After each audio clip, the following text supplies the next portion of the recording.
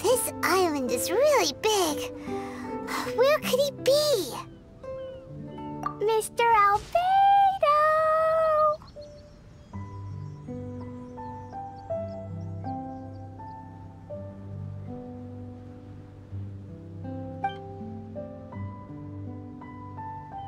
Albedo, come out!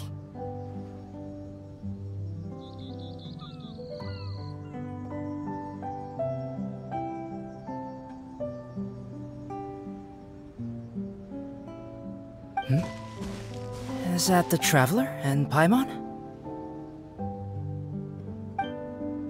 Whoa! He just came out of nowhere behind us! Mr. Albedo!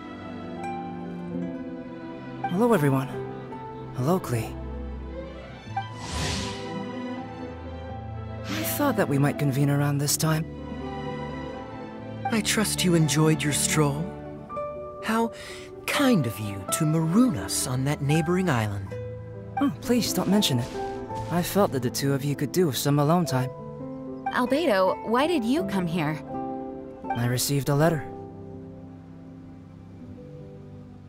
On the way over, the four of us shared what we knew. A mysterious letter appeared outside each of our doors. They were all signed Dodo King. Anyone else find it hard not to crack a smile when Master Diluc says, Dodo King? Everyone's letter was different, and yet all of them drew us to this archipelago. My letter was very simple. I have Klee. If you wish to see her, come to the Golden Apple Archipelago. Oh, that's blackmail! Dodo King's trying to coerce you! Correct. It would appear that I have been successfully coerced. My letter was similarly straightforward.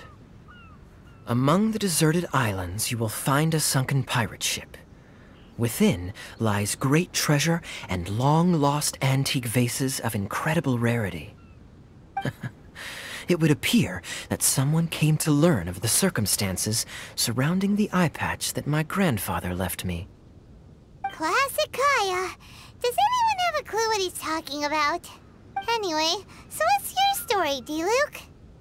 There is an Abyss Order stronghold among the deserted islands. Make haste. You have to admire their strategy. The right bait for the right fish. So strange. They're all personalized. But why did Dodo King gather everyone here? This is indeed a mysterious case.